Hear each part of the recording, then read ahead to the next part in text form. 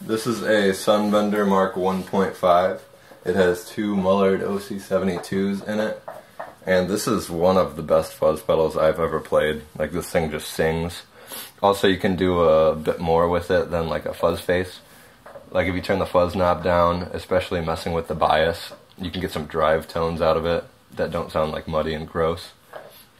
Also, with the bias at noon, right there about is unity gain, so you can also get some boost out of this compared to some other fuzz pedals.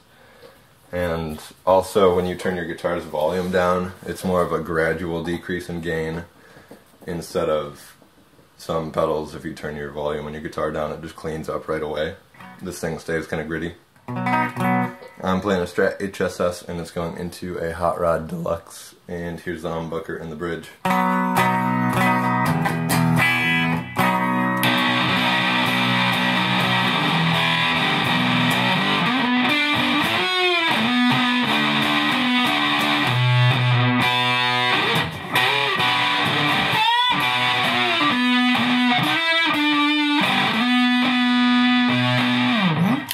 Here's the single coil in the neck.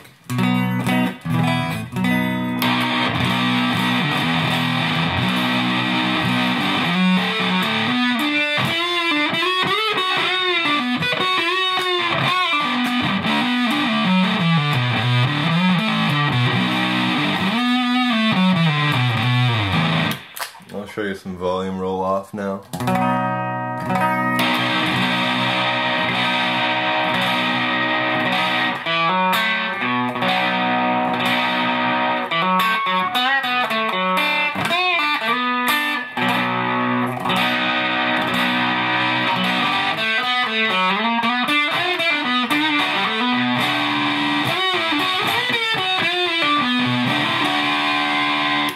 Here's that single coil in the neck.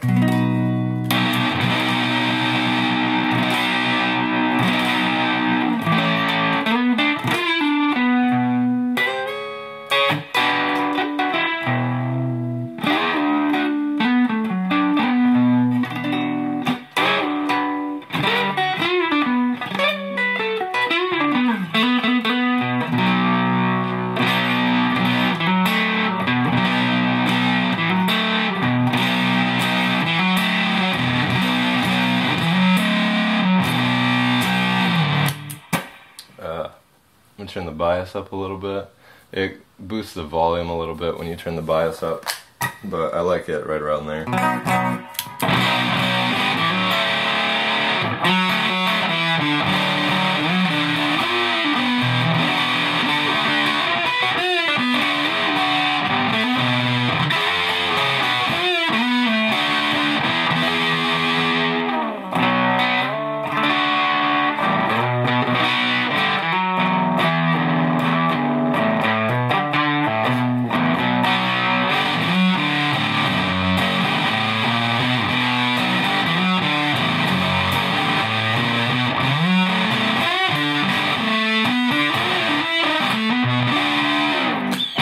Single coil in the neck.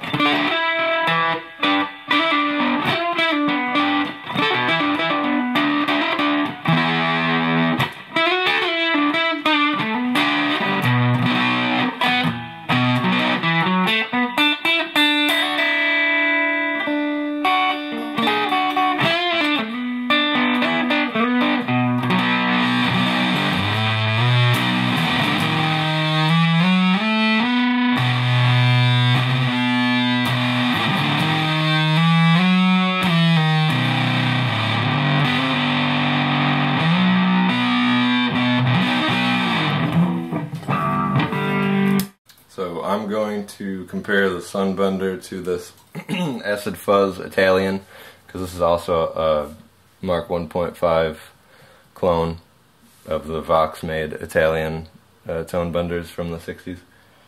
And start off with the Sunbender.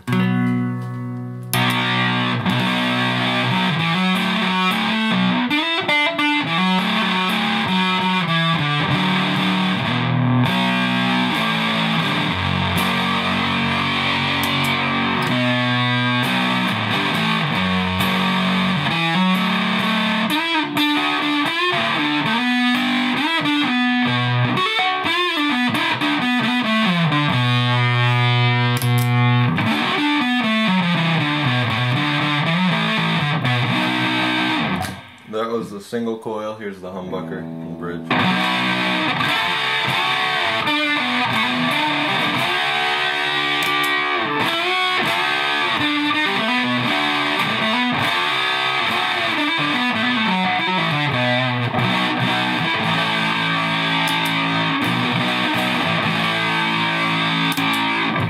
I'm going to show some volume roll off now. This one cleans up a little bit better with the guitar's volume.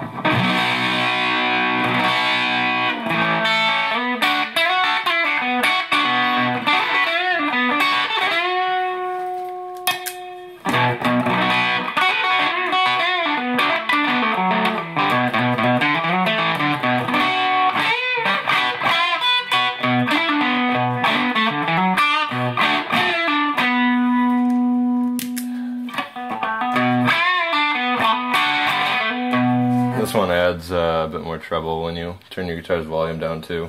Back to the single coil in the neck.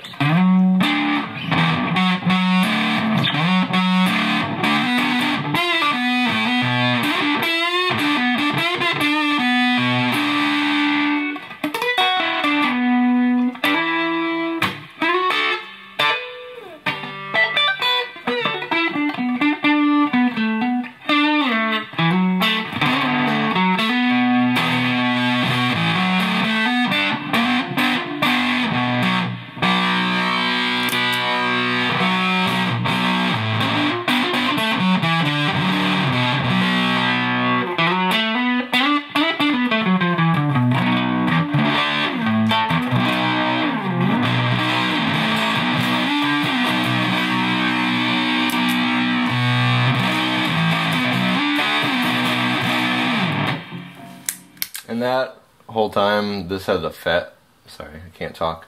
That whole time, this had the fat switch turned on. It's got like a Vox setting like the original, and then you switch it, and it's like adds in a capacitor, it puts a higher value capacitor there. And so when you turn that off, it's a bit more trebly. I'll show you that.